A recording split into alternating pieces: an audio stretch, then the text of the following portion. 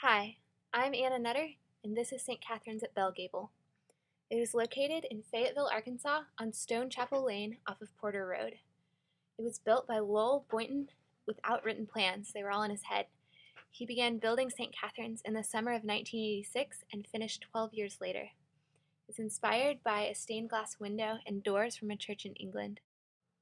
Lowell also hand-hewn the oaks used for the hammer beam trusses supporting the ceiling.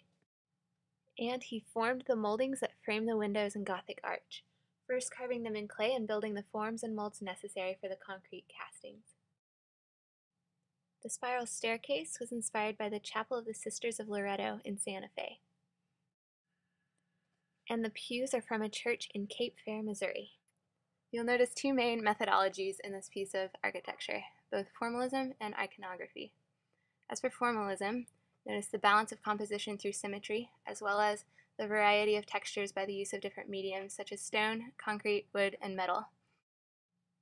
Also notice the stylization and the fact that the chapel is non-representational.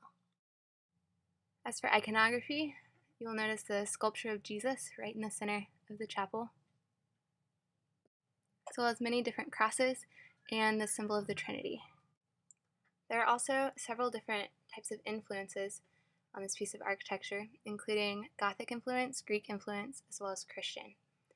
As for Gothic influence, you'll notice the Gothic arches above the door and the windows, as well as how your eyes are drawn upward by the points, that vertical lift.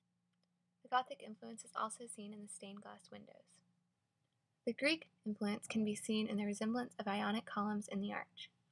And the Christian influence can be seen in all the symbolism that's used. The use of 3 symbolizing the Trinity and also giving visual stability, the crosses, the stained glass windows, and the use of light inside. The reason I chose St. Catherine's for my project is because the first time I went there, I went with a friend and I instantly fell in love with this little chapel. It was so beautiful and peaceful. The chapel is a great piece of architecture and it has a really interesting history.